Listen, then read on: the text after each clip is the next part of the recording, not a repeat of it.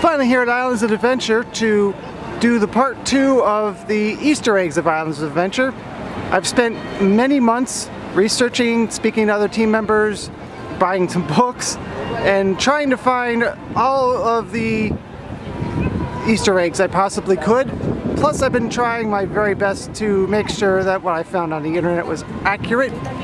So I've been a little worried about making this video because I don't want to tell you guys information that turns out to be false. So here we go. To the best of my ability, all of this is true.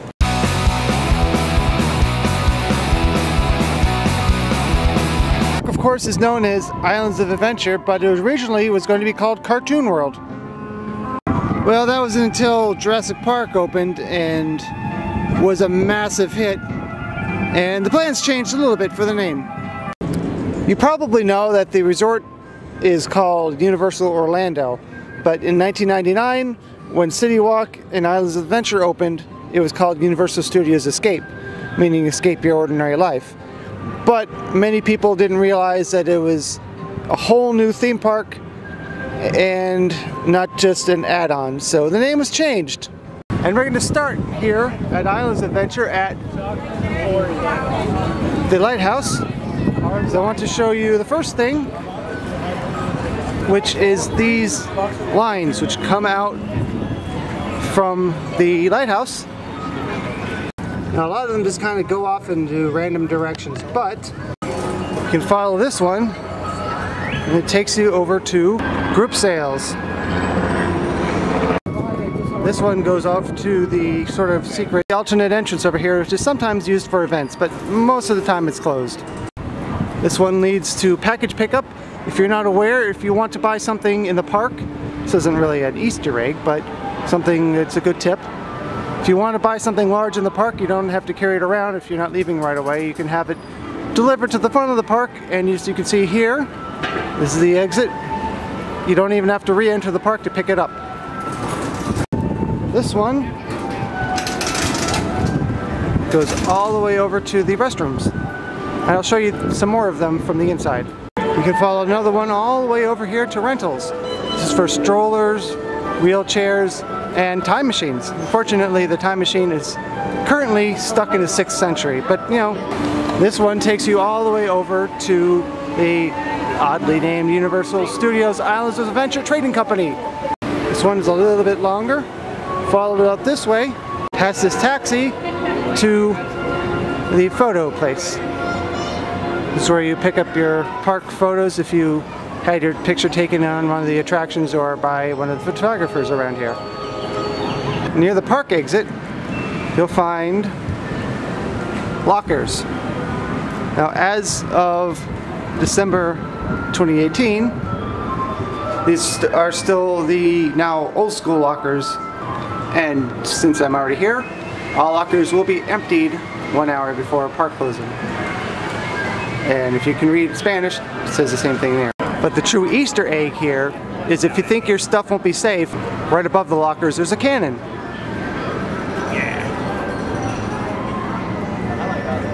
Aimed towards the park. Right near the exit of Islands of Adventure, right by the stroller, ECV, and wheelchair rental. Closer to the return area, you'll find the recently relocated Lost and Found. Now if you look up here, you'll find, hopefully I'm saying this correctly, Codiga Adventures. This is named after one of the architects of Islands of Adventure.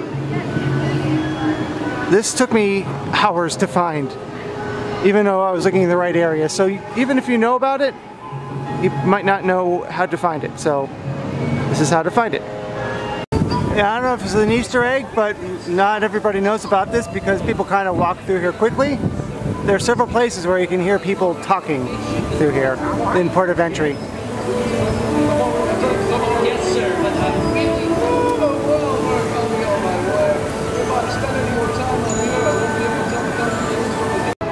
So up here you'll see a reference to James, I'm not going to try his last name because I don't want to say it wrong, but he's a former senior vice president of Universal who helped with Islands of Adventure, also City Walk, is that opened the same year, and the partnership between Universal and Lowe's to open hotels, and starting with the Portofino Bay, which also opened in 1999.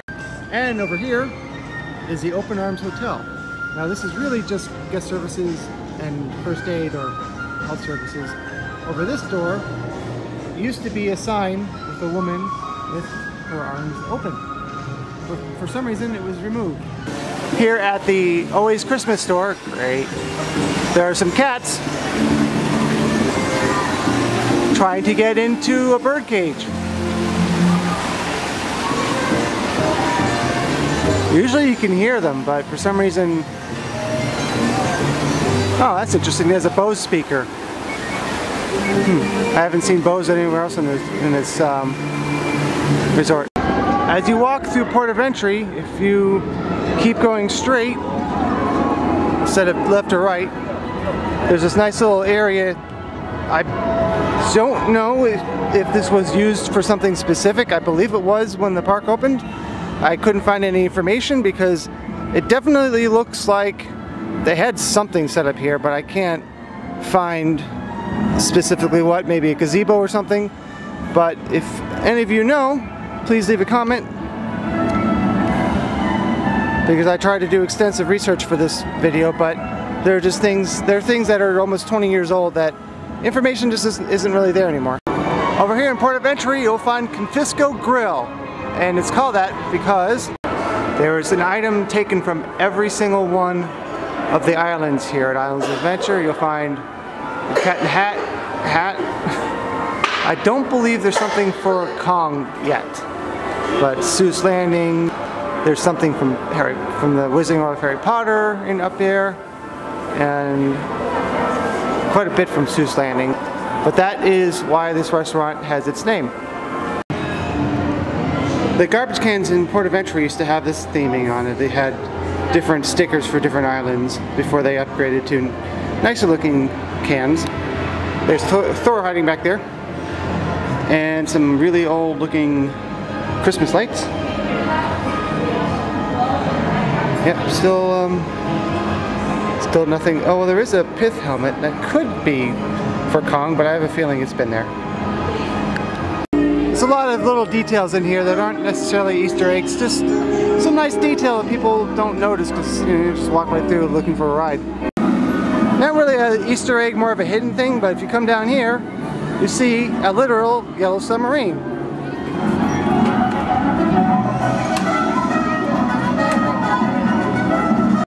Over here is what used to be a dock for a boat service that would go from 4 different docks in the park. Now very close to the lemon slush and the smoking area, you'll find what was the entrance exit for the Island Skipper, and you can see what is left of the sign. Well, it's going to show you an Easter egg right here, but they painted over it.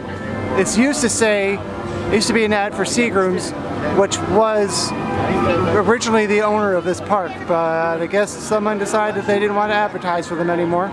It's too bad. When Islands of Adventure opened, Starbucks wasn't here. In fact, it wasn't until after '99 that Starbucks was on property at all. It seems that Epcot was a huge inspiration for this park, and right here in this lagoon, if you think that the fireworks are new to the lagoon in Universal Orlando, that's not correct, because there used to actually be a fireworks show here in the evenings from the lagoon. Barges and everything. Over here by the Hulk, you'll find this area which is used for meet and greets. Not sure what the original intention was for this, and it is possible that it was always meant for meet and greets because it's not exactly new to the theme park industry, but I don't have any confirmation either way, so you can help me out with that. I don't think I'll have enough Easter eggs to have a third version of this, but maybe a supplement? Something down in the comments? We'll see. Please comment if you have any other information. I couldn't find anything. Next up on the tour is the first island with attractions, which is Marvel Superhero Island.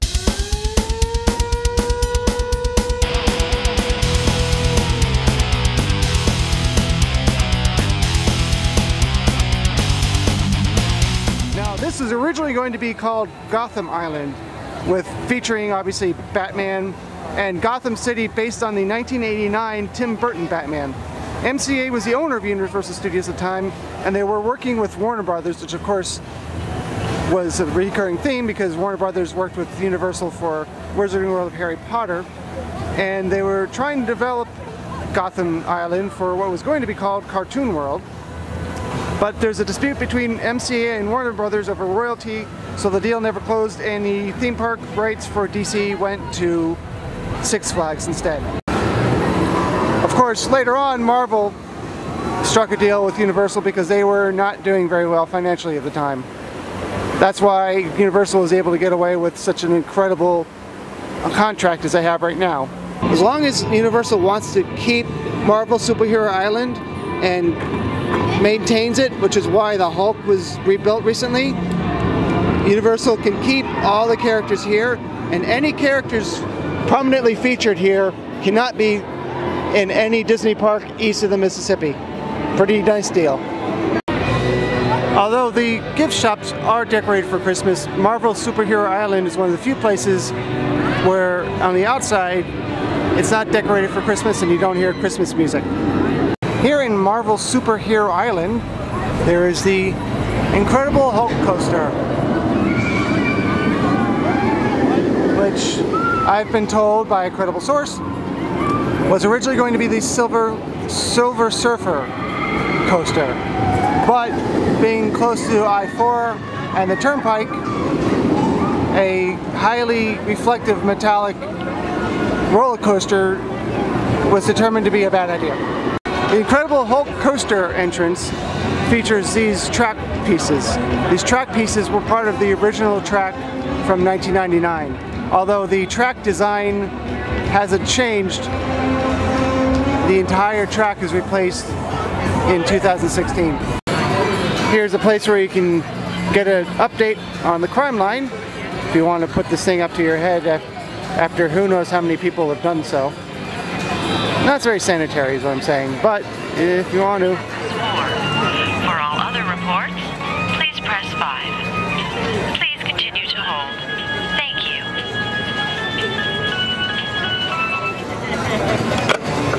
It's very outdated references.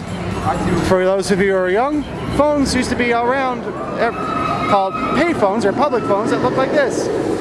Even the fake newspapers have theming. Newspapers used to be the way people get news if you're young.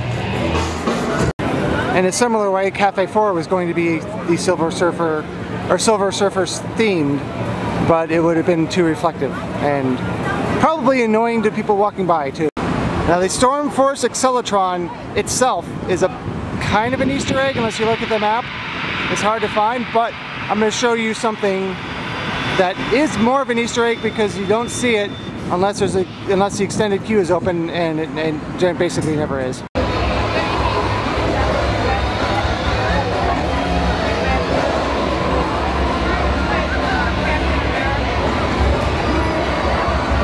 So here is a story that you rarely get to see because this extended queue is closed most of the year.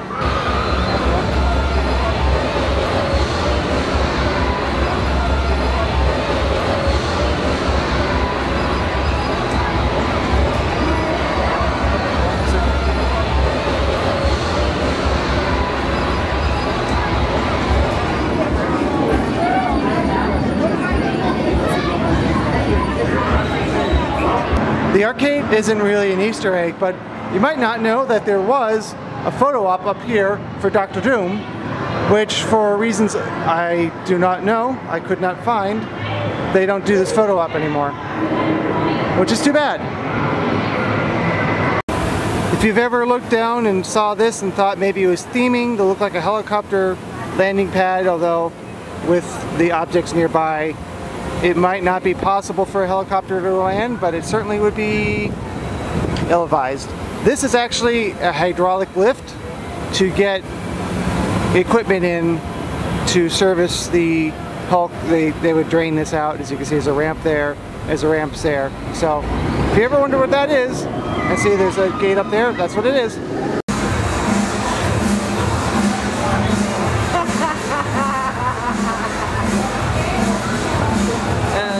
never seen a...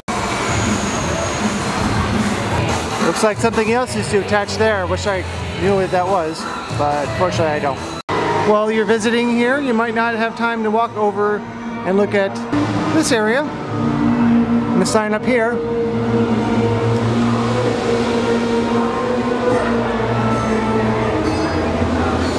For Farwell's Gym.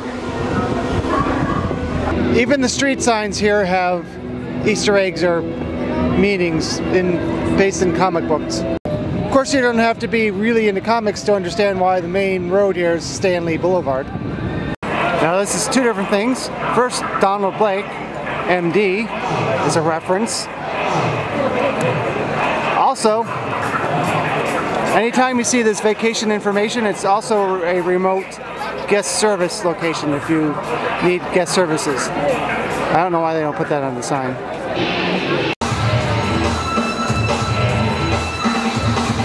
Opening soon, this is also a reference. Stark Enterprises. Osborne Industries. And while you're here, this is unfortunately a former Easter egg. If you stood here, you'd be able to hear some thugs planning out their next crime. As you can see, there's a speaker in there, but as of today anyway, it's not working. You'll notice that for the most part, all of the signs are generic, like store, cotton candy, arcade. This is because in comics, these names would be generic, but then they ruin that by putting a logo right under it. Over here by store, you'll find Nelson and Murdoch, attorneys at law. Not strictly an Easter egg, but it's something a lot of people don't know, is back behind store, you can meet Spider-Man, get a picture taken, and be on the cover of a comic book. Pretty cool. Still back here, if you go back this way, this is a really good path to go if you're trying to bypass the crowds and you don't feel like pushing your way through, because you can see even on a busy day, it's not, there's no one back here. But also, you'll see this little Easter egg for Stark Industries. Check out the different patch in the Superhero Exchange number 82901. Areas where you can hear Iron recordings. Man, code 62819 for anyone at Avengers headquarters. The energy that fuels my armor is almost depleted. If Magneto's assault continues, I will have no way to replenish my power supply, and I fear no way to stop his terrible threat to the city. Whoever hears There's different ones depending on what it plays when you push the button. Here in Marvel Superhero Island, there are many illustrations of the various characters. Now the artists were not able to put their names next to their artwork, so they came up with a clever way of putting their names on anyway. Hidden in all these illustrations is the name Adam.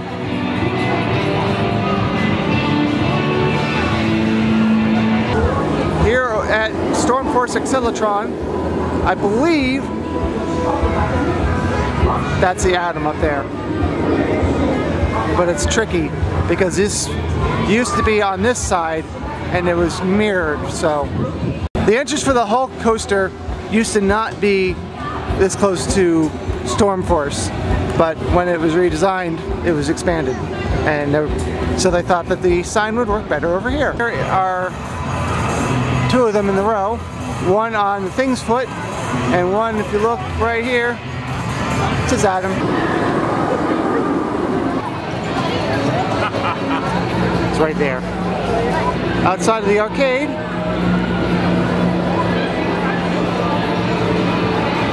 right there. Dr. Doom's Fearfall.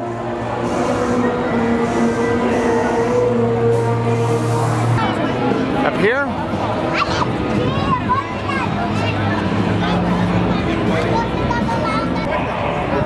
There he is, the Spider-Man. You know what that means? Adam. I mean trouble. I mean good luck. Here's Doc Ock, drawn by Adam.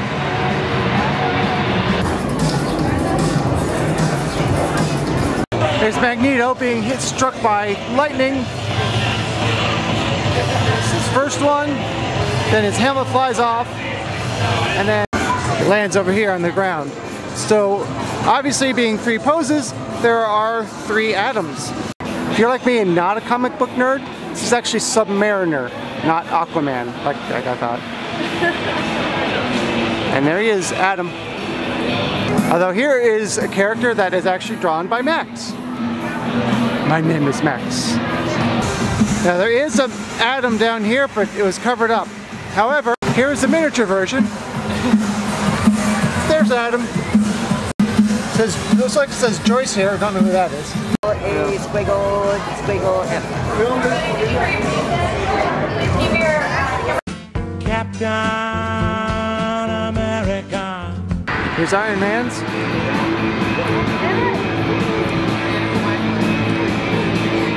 The Mighty Thor. Here's Electro. And over here we find another Adam. Can't quite find it on this character. Hopefully I have it, the video that's from before. Right there. Finally here on the Silver Surfer.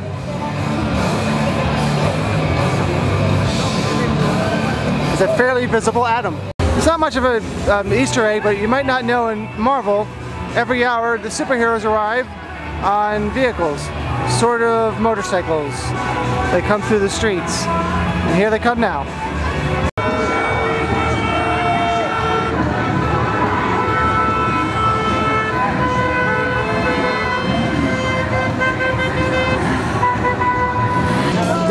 Their appearance happens every 45 minutes. I'm sure it is on the guide map at the front of the park, and the app as well.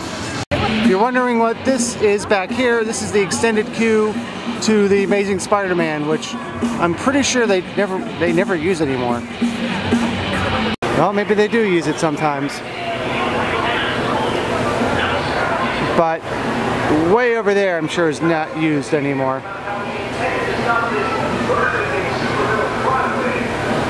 Pretty cool area back here. I just walked right through past the restrooms back here if you want to see it other times of the year. Wow, you know this place is old when it says diesel and unleaded. Yes, gasoline used to have lead in it. Seriously, this queue goes all the way back to here. Although when this attraction opened, it was revolutionary. And it's possible that there was this much of a line, because it was, I think, equivalent to Harry Potter and the Forbidden Journey as far as innovation and popularity. It's not that popular anymore. It's still a great ride though. You can see the drop-in poles aren't even in anymore. But again, if it's not open as an extended queue, it's kind of cool to just look at it because the theming is really great. I like how it says yellow, blue, and red, and it also shows the codes. I don't know if there's actual codes for the colors, but still pretty cool. Over here is what I've heard from many people, the place where the meteor hit that gave the superheroes their powers. Although I've heard variations of that. But if it's a really busy day like it is today, and you want to take a little breather, take a break, sit down somewhere, not bump into people, this is one of several areas in Islands of Adventure that's, well, it's loud like music-wise, but there's not a whole lot of people back here. So if you want to just take a break, there's also one over here at the Discovery Center, Toon Lagoon. I'll show you a little bit more about that. Behind Mythos, and this area here behind Seuss Landing, and right over here in Port of Entry. Now, I believe one of the reasons for this is because of the former Lagoon show. This is a great place for people to stand to watch a show. Unfortunately, the show ended a long time ago and it's not going to return because of the castle projections in Hogwarts. You can also find the smoking sections back here. Not an Easter egg by itself. You might walk by this Captain America diner and not see it, but there's a few things I wanted to show you about this place that you might not know. Not sure if there are any hidden atoms in here. I would assume so, but I'm not aware of them. So if If you are aware, again, please leave a comment section below. But one of the things I wanted to show you is up here. So as you see Thor here, Thor just threw his hammer towards the window. But even though this is a fairly quiet area to eat and sit and relax, of course you have air conditioning too, but there's an even quieter area where you can sit. You don't have to come in and eat, you just want to take a break from the crowds. Check this out. Right over here next to the freestyle machines, go out this door, which I'm not sure, okay. You can sit out here, get a nice view of the lagoon,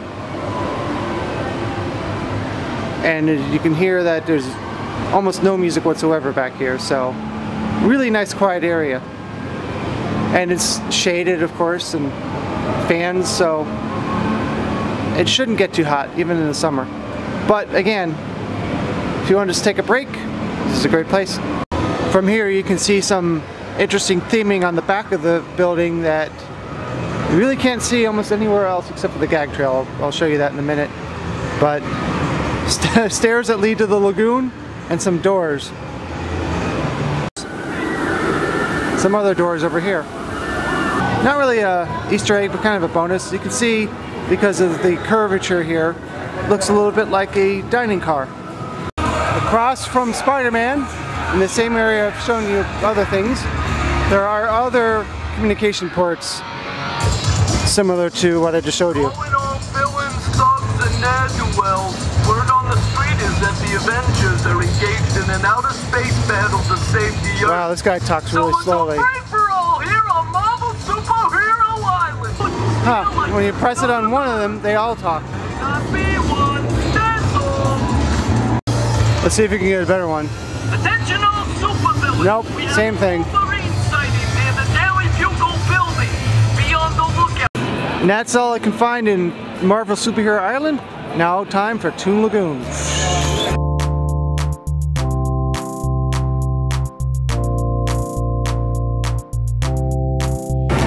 Over here, by my favorite ride, Popeye and Blueto's Bill-Drive Barges, which is quite a name, there are places where you can buy tokens and spray people as they go by this attraction. It's spray for pay. Now, you could spend money here and shoot water out of these cannons, but I'm going to show you a way to do it for free in a little bit. But I guess nobody has any tokens. I like how they cover the pipes so it looks like a fire hose. If you're wondering, this is the price for the tokens, and yes, you can use credit cards and mobile payments. But make sure when you're done to press complete. Besides the ones on the bridge, there are also more blasters over here, and that activates these showers over here.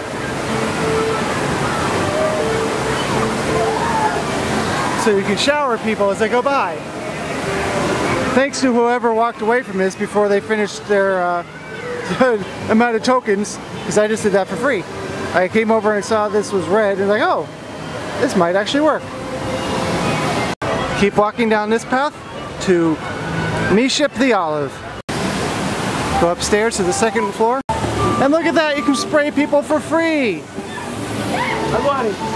Now it's not as strong of a blast, but it looks like they've upgraded these because they're actually shooting pretty well. They were pretty lame for a while. And as they come by, squirty squirty.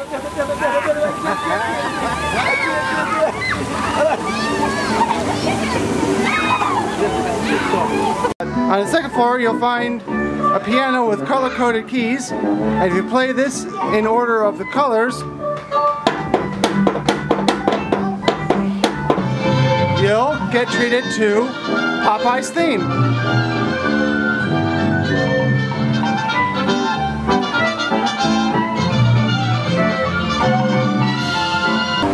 Kids and Purell, good combination. Up here on the third floor, there's a wheel you can turn a little bit. But when you change this,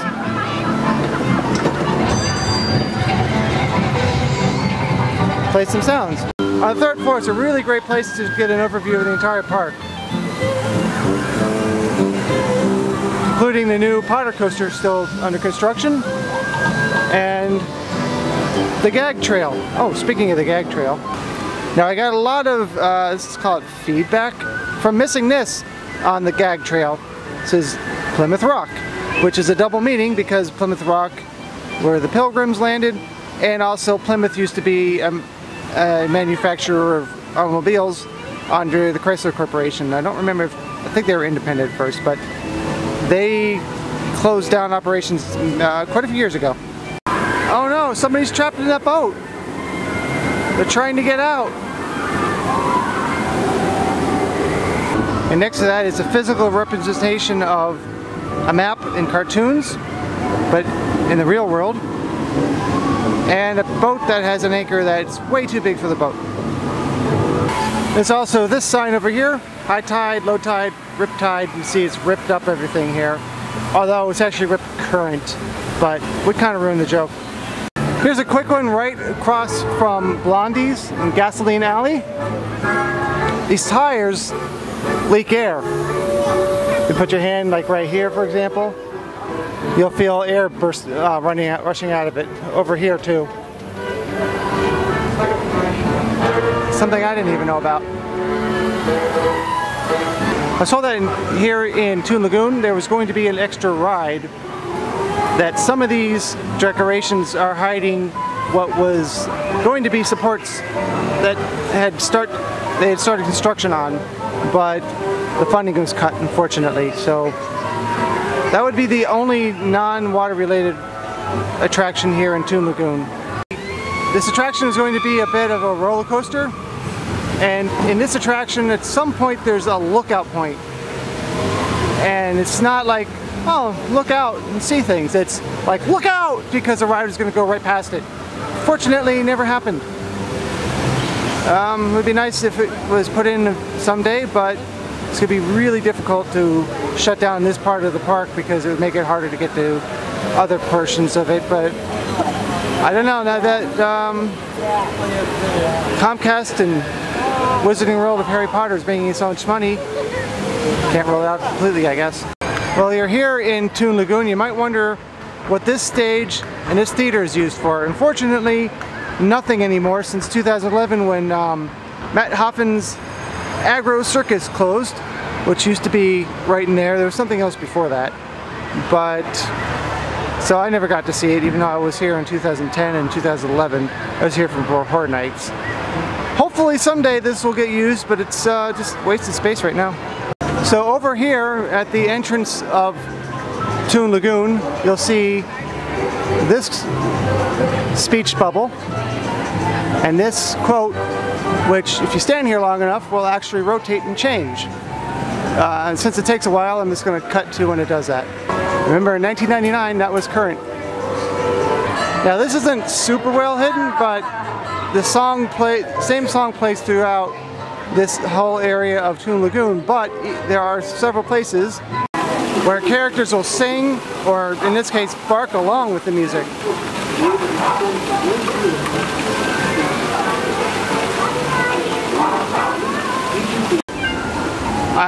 This is just speculation, but I believe that these buoys are marking anchors that are in the lagoon, probably related to the, as I've mentioned before, fireworks show. Another example is Hagar the Horrible.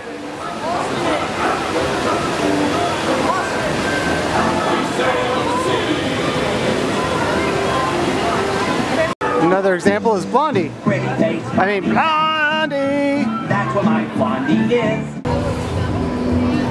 Here in Skull Island, Reign of Kong, it's an island with only one attraction. So there really isn't much to say here, other than Kong used to be an attraction called Kongfrontation over at Universal Studios.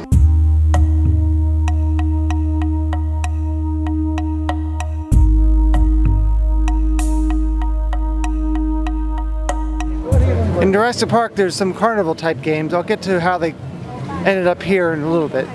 This area that's blocked off by plants used to be a guest accessible area. rumors that these are the exact same dinosaur fossils that were in the movie Jurassic Park. Being that Steven Spielberg was involved in both Jurassic Park and has been involved with Universal Orlando since the beginning, it's plausible. And they actually started designing the rides before they even shot the movie. But I've heard conflicting reports, so can't really confirm that.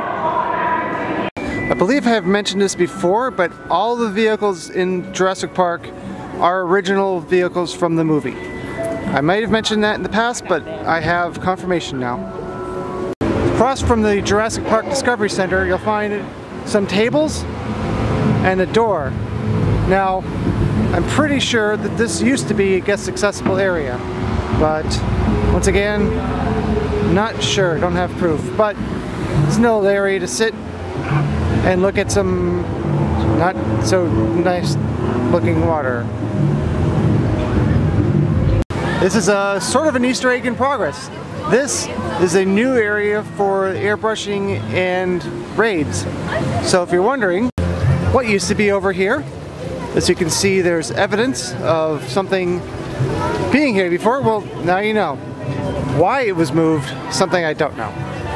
If this is something you're interested in, as you're exiting Jurassic Park, you can actually look up here and see some of the lights for the projection shows. Nighttime lights at Hogwarts Castle and The Magic of Christmas at Hogwarts Castle. There was an additional attraction that was cut from the budget before this opened.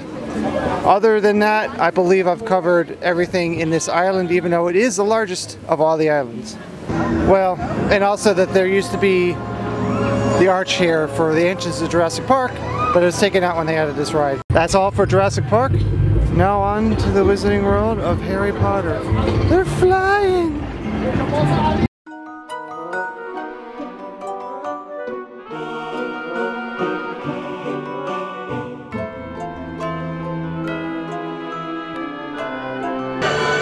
Here in Hogsmeade, this tower up here, on the hour and every 15 minutes after that, there will be an owl that will come out, just like that, and make a noise, letting you know 15 minutes has passed.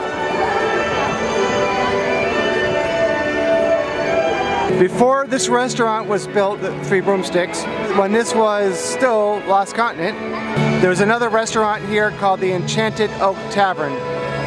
That was completely torn down to make room for Three Broomsticks because it looked like the base of a tree. It had a very similar menu to Three Broomsticks, according to those who I've spoken to. Under here by the owl post and the owlry, which is a weird word to say. Real word, it's hard even to describe it. If you look up here, you'll see an owl that moves its feathers every once in a while. And of course, there's also a lot of fake owl poop here in the Wizarding World of Harry Potter. Notice it is the Wizarding World of Harry Potter, not Harry Potter Land, not Harry Potter World. And these owls will move their head every once in a while as well. So if you look up, there's a bit of movement, not much, but they do move around just a little bit. This is the Flight of the Hippogriff, a nice little coaster I like, but this was not built for the Wizarding World of Harry Potter. This used to be the Flying Unicorn when it was part of, yep, Lost Continent. This entire building, however, was new for Wizarding World of Harry Potter. Also, this tower here, there was a tower like it before. I think I might have a picture of it. It was expanded for the nighttime projection shows to hold a lot of projectors. And of course, if you are here in Islands of Adventure and you want to go to Universal, take the Powerextra Express, you need a 2-park pass. If you don't have one, you can upgrade right here. There are actually 2 things to show you over here on the bridge between Jurassic Park and Wizarding World of Harry Potter Hogsmeade. One is the Island Skipper boat dock, which obviously doesn't get used anymore, unfortunately. And the other thing is something that may no longer be here when you watch this video. It is a bridge that's open only in peak times. If you ever see that bridge and think, how do you get there? Well, if there's nobody on it, you can't because it's not open to guests.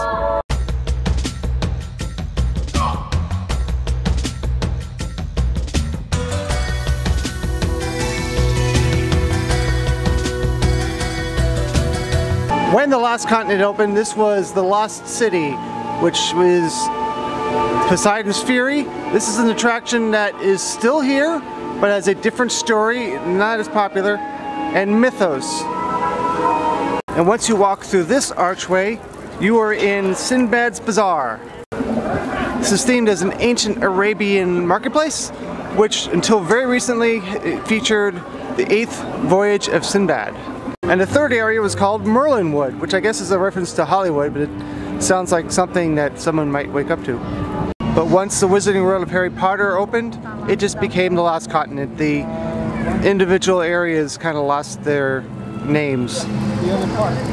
This area used to contain carnival games, which are now in Jurassic Park.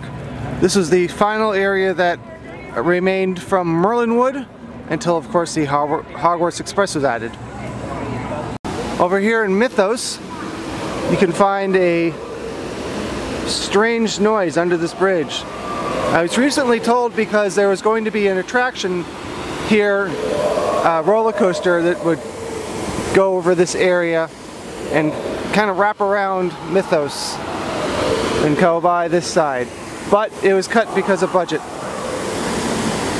When Islands of Adventure first opened, this was a drawbridge. That's why there are gates here close off, just like at the China Pavilion in Epcot. This waterway over here used to, the reason why it was a drawbridge, they brought barges out here to the lagoon for a fireworks show. Unfortunately, for reasons I'm not sure of, they stopped that fireworks show a long time ago. Too bad. I believe this is what covers the controls for the drawbridge. The drawbridge is no longer able to go up and down. It's been permanently closed because of the fact they don't do the fireworks show anymore. On the Lost Continent side, there are more gates from when, again, this used to be a drawbridge. When Disney's Animal Kingdom opened, there was going to be an area called Beastly Kingdom, but because of budget constraints, they decided to not open it right away, and it got delayed many times.